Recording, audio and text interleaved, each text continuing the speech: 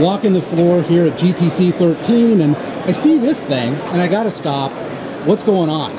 You guys are what, Creative C? Yeah, we're Creative C. We're a high-performance computing consulting company. We also do systems integrations. We have here a visualization platform that's running off of one node. We have 6 screens running. We can go up to about 16 screens on one of our nodes, and these are custom-made nodes, so using GPUs, of course. You have, when 9 screens are up, we have over 18 million pixels. The content that you see up here is only shown in a few different places in the world. We're in collaboration with Cal IT2 with KAUST, which is King Abdullah University of Science and Technology. If you want to come over here, we'll see a little bit of the resolution that you're looking at. This content was collected during the political unrest in Egypt.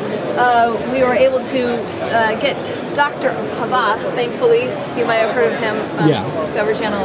I'm going to pretend like I have. Okay, wonderful. Good. Yeah, sure, and so, of course. Yeah, he was able to get us in here, so we'll just give you a little tour. This is a 360-degree camera that was able to capture about 70 pictures. It was hand-stitched, but I mean, just take a look at the detail. The details on this. This is only 1080p, but the detail I'm actually seeing with my eyes is incredible. Right. And we love this. I mean, I worked in tourism for 10 years in Rome, and you sit there and you worry about all the tourists coming to visit these things, and a lot of them are shut down. So what happens is having something that historically preserves something to this resolution is fantastic for tourism. We also have a cyber archaeology demo, which has LiDAR scans, 20 million points of a archaeological dig that Dr. Neil Smith did from I think Cal IT2. He's now at KAUST as well, but he was captured this archaeological dig from 800 BC, and so we can load that up if you'd like as well. Now, what are we looking at here? Well, this is actually, my name is Tim Thomas. I'm one of the consultants that works with Creative Consultants. I'm actually research faculty, a physicist at the University of New Mexico in Albuquerque. And I've been long excited by Greg Scantlon's vision that this company is executing. This is sort of our penultimate project. This is called Scorpion. And the idea here is that scientists would love, in many circumstances, to be able to simulate the real world in great fidelity and in a way that they can see on the fly. So traditional supercomputers, like we can talk about over here in a moment, they're great at running jobs, sort of batch jobs, like the accounting department or the accounts receivable department would submit to a mainframe computer in the old days to reconcile business records. That's great. You submit a job, you come back 8 hours later, and maybe you discover that the job had a bug and it died 5 minutes after you left. Or you come back 8 hours later and you got data, but you had creative ideas and you implemented them in one shot, and 8 hours later you get an answer. And your visualization is going to have to come from Excel. That's right, and your creative cycle is slowed down greatly. What we have here is we have an integration of a high-performance computing platform that can fit in your office with a multi-panel integrated display. We've got 18 megapixels on this panel, and we've got one computer that's using 3 NVIDIA GPUs to render the 3 rows of imagery. And it's receiving data to display from 2 computers over here that are using 6 NVIDIA GPUs to compute this toy. This is just a toy molecular dynamics model with about 500,000 particles in it. And so we've got 6 GPUs total, 3 doing the compute and 3 doing the visualization. That's right. And honestly, at 300, that's actually about 380,000 particles. These GPUs are yawning. They need more work. Yeah, it's not, And the visualization GPUs are yawning. We could actually pass some work to the visualization GPUs. That's a bit more technical because then you have to synchronize things properly because those GPUs are running more slowly. You could render this Adobe for me after I'm done shooting this and still have plenty of room. Okay. That's right. But this is all happening in real time. So if I spin this around for you, I zoom in, I zoom out, I can translate it, rotate it.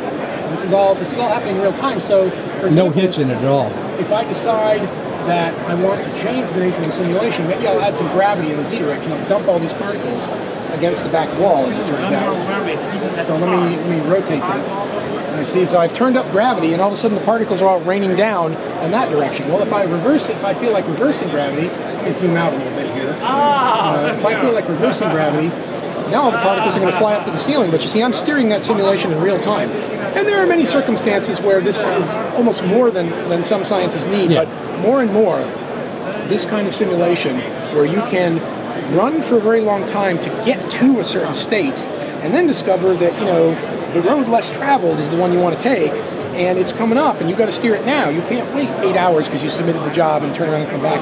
This is transformative stuff, and this is Greg's vision has long been to put this together. It's a quick way to see if your hypothesis is close or if you're way off. That's right. That's right. Without having to pour through the numbers. That's right. And then, if we step over to here, if you don't need this kind of visualization capability, the kind of supercomputer that we have behind the wall there, the more this traditional. is what caught my eye originally. Yeah, this is a more traditional supercomputer.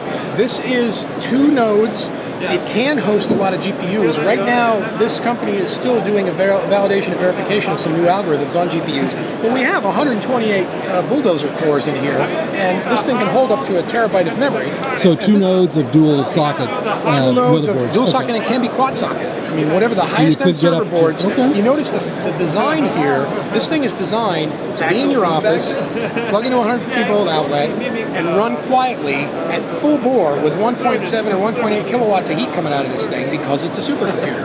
And this particular one, we worked with a company called Materials Design to integrate their product called MEDIA, which stands for Materials Engineering Design and Analysis.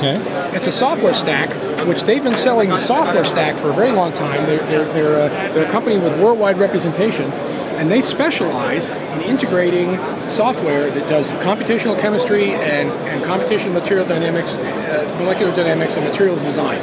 And so here, for example, running on this system, so for people who are Unix savvy, this is just a system that happens to be running Scientific Linux, which is a derivative of Red Hat Enterprise. Sure.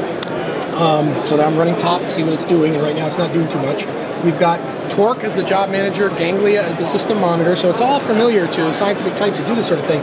But on top of that, they've taken a number of different tools, such as the Vienna Group's ab initio quantum chemistry calculation, the LAMP's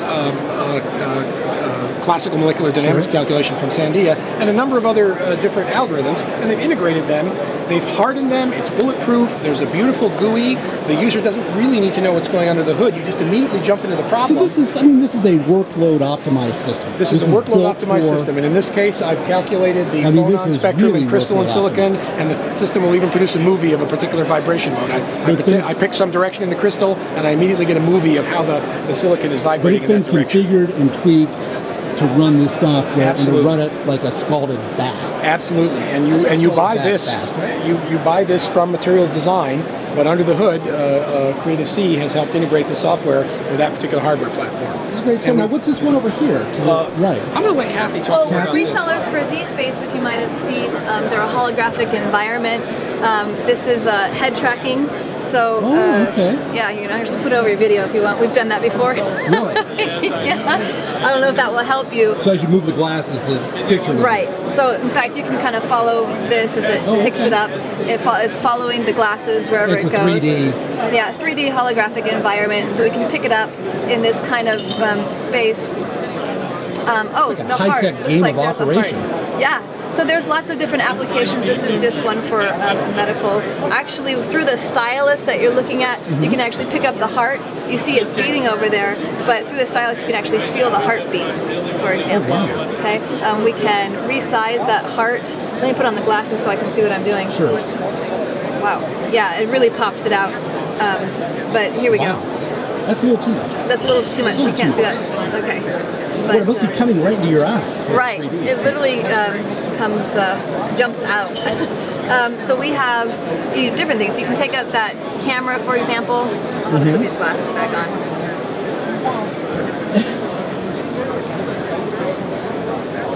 And then we'll take the camera and we can look through that window over there. So the camera's inside the heart and you're looking inside. We're looking inside the lungs, now inside the heart. You can dissect it by looking only at certain ventricles in the heart. This isn't a diagnostic tool. I mean, this is an example of a heart. This is just somebody's a demo. Heart. Right. Okay, but for your students, this is just something to show what could be done. Exactly. With the technology. Okay. Yeah, and so we have like this, for example, this is maybe for architecture. I'll move this up and down. Right. So a highly interactive virtual holographic environment. It's very cool. Yeah. Z-Space is right across the way as well. But we're resellers for them. Greg, or Tim was talking to you about the Stelletto, our hardware, if you want to get some more specifics on the actual Stelletto that we made the turnkey engine. Yeah, is that, I think that... So this is our Stelletto. This is half of the node. So half, you got a full Stelletto, then a half Stelletto. We have a half Stelletto, which is called a demi.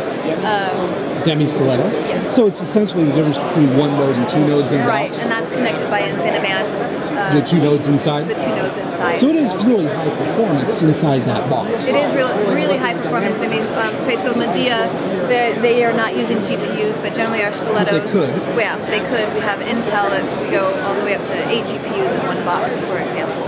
Wow.